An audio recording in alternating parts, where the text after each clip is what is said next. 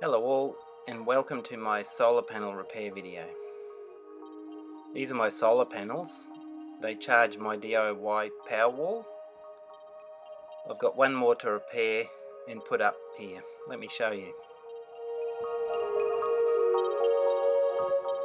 It's 30 volt, 200 watt polycrystalline.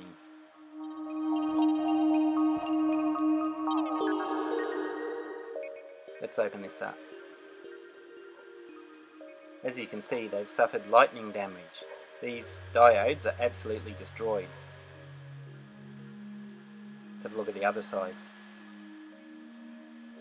No sign of damage there, so that's good.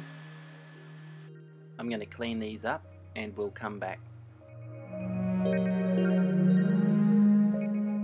There we go, I've cleaned it up. I also used a brass wire wheel and my drill to clean up the blackened metal.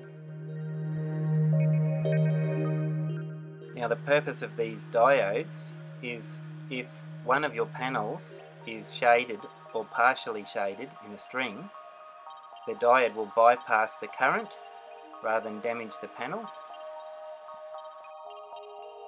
These are 10 amp Schottky diodes. You can find them on eBay listed as solar panel bypass diodes. I bend the pins into shape and trim them. We'll try and get one in. They either go in nicely or they sit there a bit loose. Try some pliers here. Okay, I'll put the rest of these in and I'll come back.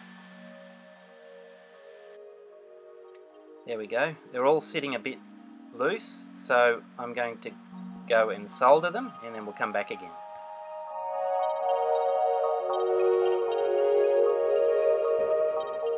There's no problem there with any connections, so I'm happy with that.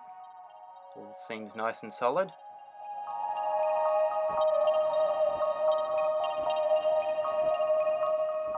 Seeing as the structural integrity was compromised, I've reinforced it with some silicone. That's it, all done. Thank you for watching. If you have any tips or questions, feel free to comment below. Please like and subscribe, and stay tuned for further videos.